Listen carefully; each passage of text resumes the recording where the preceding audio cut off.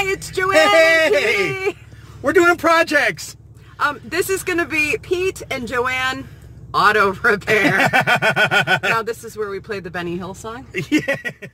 Got in the zone. Auto zone is where. Auto zone. And so Pete, tell them what's going on. Yeah, so basically she got pulled, JoAnn here got pulled over a couple of nights ago, leaving my place for not having a working tail lamp on the license plate.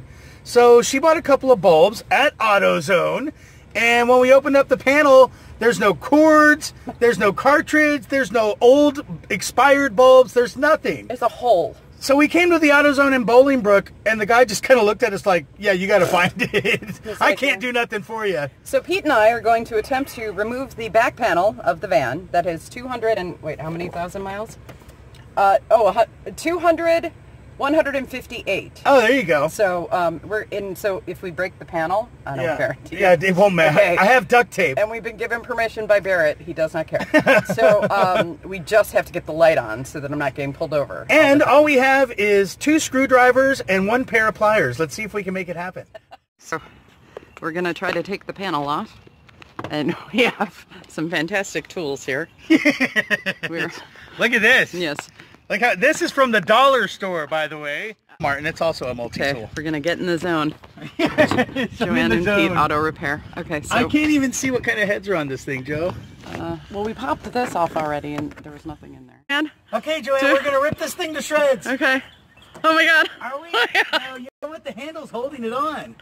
So let's see. Maybe I can see it. Is it in there? Kind of. I see wires. So we found the thingy. Look, Joe, we found it. Except for now we can't get the light bulb out. Yes, this is the remainder of the light bulb. It's got to come out. Somebody help us. Please. Tries. Okay. All right, she's trying to pull out that bulb. Yay! All right. We did it. Replacement bulbs are on the way. I stick my finger through this hole, and then Pete and I we meet fingers. You gotta finger it, Joe. I did. I stuck my finger and then I had to pull it out. Let's see, where are we? We got it. The fuse. So we got it, but if it still doesn't work, doing the JoAnn dance. It doesn't work, so we have to get a fuse. I think it's a fuse, maybe. Okay. It's cursed. This is the part where we read in the instruction manual. Oh, yes. Where the fuse box I'm busy reading. Where's the fuse box? Right, because it's somewhere under here. If electrical components in the vehicle are not working, a fuse may have blown. Are you getting my butt crack? Oh, would you like me to? Yeah. I will take that. I will, I'll censor that out. I need that little tool. That's what she said. Yeah, go ahead.